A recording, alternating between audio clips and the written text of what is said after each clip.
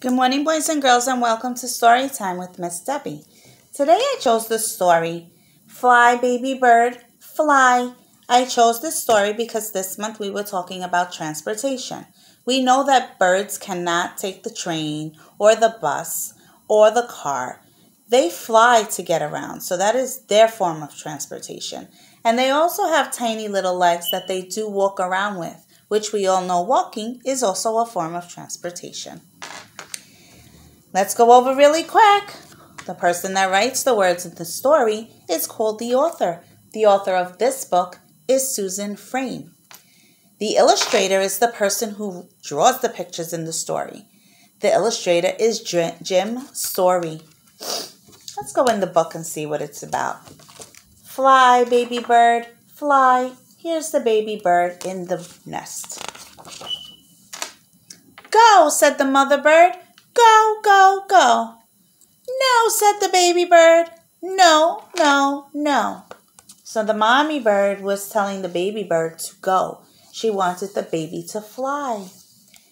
But the baby bird said, no, no, no. I don't think the baby bird was ready to fly. Why, said the father bird. Why? I can't fly, said the baby bird. That's why. So the father bird wanted to know why the baby bird did not want to go flying. So the baby bird said, I don't know how to fly because it was just a baby. When you guys were little, you had to learn how to walk. He has to learn how to fly. Jump, said the mother.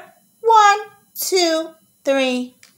Flap, said the father. Flap, flap, flap. So the mommy wanted the baby bird to jump, so she counted 1, 2, 3.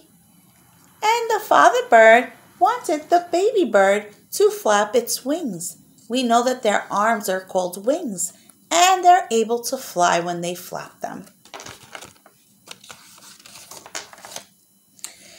Whee! Said the baby bird. I can fly. I can fly. Goodbye. Goodbye.